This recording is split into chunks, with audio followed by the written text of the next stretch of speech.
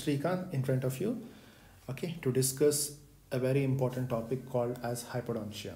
Okay, so most of us are familiar, and by seeing the clinical cases or the clinical findings in front of you, you can see there are some missing teeth over in this particular area. Okay, so this missing teeth, okay, you can conclude these cases or this condition as a hypodontia.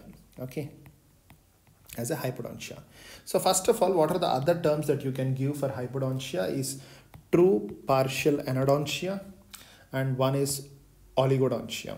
Okay, I hope you know the differences of each and everything. Okay, the next most commonly asked question is the most common missing teeth. Most common missing teeth is your third molars.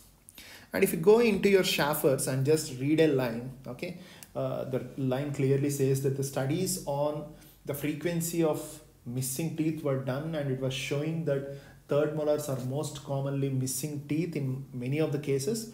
And there are few other studies telling that the other missing teeth can be your maxillary laterals, mandibular premolars, and the maxillary premolars. Okay, so now the question raises, if they ask a question basing upon the sequence, what is the sequence of missing teeth? The sequence of missing teeth is as following: third molars, okay, followed by third molars. The next teeth that misses most commonly is the mandibular premolar, followed by mandibular premolar, then is the maxillary lateral incisor, followed by the maxillary premolar. I hope you are very clear with this sequence. This sequence is most commonly asked. Okay, third molar followed by mandibular premolar, followed by maxillary lateral, followed by the maxillary premolar. This is the order of sequence that you have to make a note. Okay, until now we are discussing primarily about the permanent teeth. Now the question is on the deciduous teeth, that is the primary teeth. The most commonly missing primary teeth, the answer is maxillary lateral. Okay, so don't get confused. See in the question when they're asking missing teeth, see whether they're asking a permanent missing teeth or a primary missing teeth. If they are not specifying whether it's a primary or a permanent, then it is they're asking the permanent missing teeth.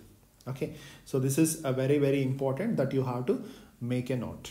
Okay, and the next important thing in front of you is name the syndromes or the disorders or the conditions in which you can find hypodontia. Means less than the normal teeth, less than the normal number of teeth. Okay, please do drop this in your comment box. Okay, please do drop this in your comment box. I'll be posting the answer in your comment box. Okay, the question is name the syndromes or the disorders or the conditions with less than the normal number of teeth. You call me a saint, but you know I'm a stranger. Oh, willing.